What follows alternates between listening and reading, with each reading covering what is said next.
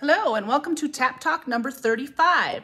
I am here alone today as John is traveling. We just had a really busy weekend and just did not have time together today, this weekend in the bar to do some Tap Talk. So that happened. So today I'm by myself.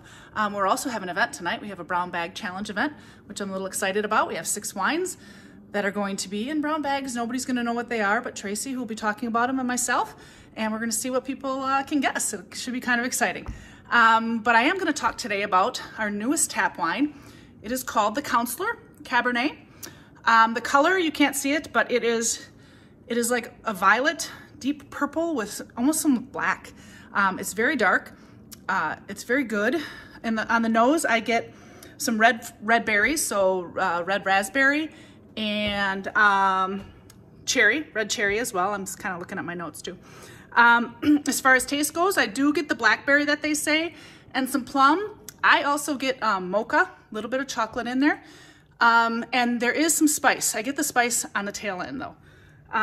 It is medium body. It is very full of tannins.